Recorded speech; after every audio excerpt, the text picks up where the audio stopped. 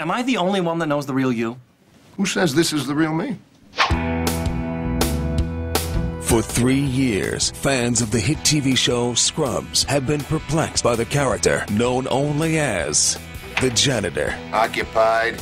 And viewers are now demanding an answer. Who is the janitor and what is his story? Where did the janitor come from? Apparently, even the show's cast and crew are in the dark about this shadowy character.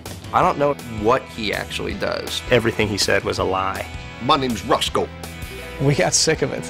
Guten Tag, dog. You simply must sample one of these tea buns my mum sent over from Sussex. People started to wonder if he was real. Well, we know one thing about him is that he was a failed actor. Janitor. Maybe the janitor was all a figment of JD's imagination. Our crack investigative team set out in search of the answers. Whoa, move a little quick there, aren't we, bub? Just exactly who is this man? I don't know what you're talking about.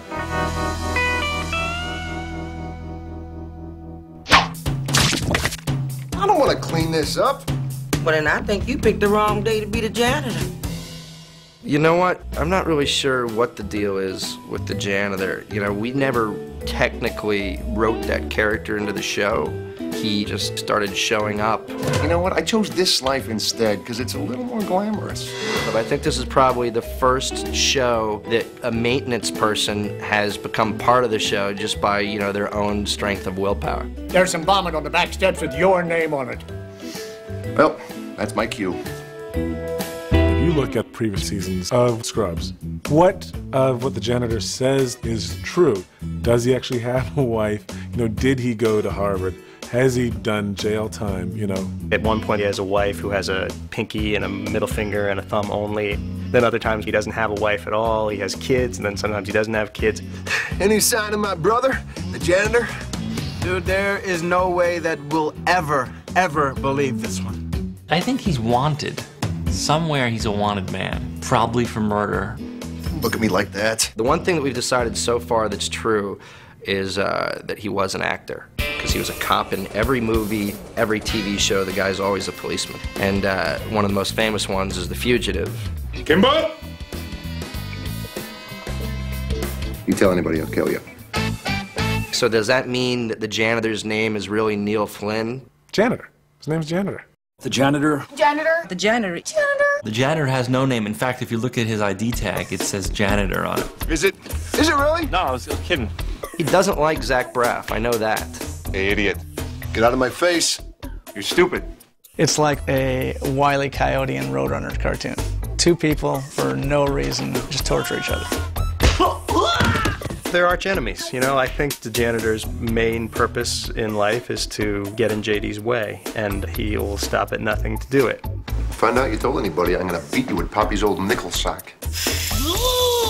Break's over, Binky. It is sadomasochistic. It's basically the janitor seems to almost always win, too. Mentiroso.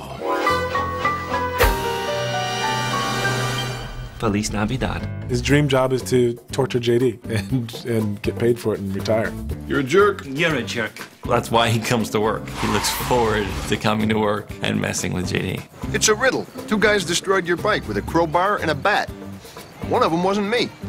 I do think the janitor has been nothing but a nemesis to him 99% of the time. I think what's interesting, too, is that once in a while, they actually kind of, for weird reasons, end up on the same side of something. You know, for a minute there, I actually thought you had a twin brother. Really? Was it when my twin brother was here? Stop it. If you asked him, he'd say he wanted more out of his life, but I think he likes being able to be this downtrodden guy. It's like something to draw upon. Right, people? That's right. Ain't nothing up there. He has like a certain pride in what he does and a certain pride in who he is. And that's great. That's a message to all you janitors out there. But what is his real deal? You know, your guess is as good as mine. The guy could end up being a spy or a criminal or a ghost or something odd. I don't know. We'll have to see. Yes. We'll have to see.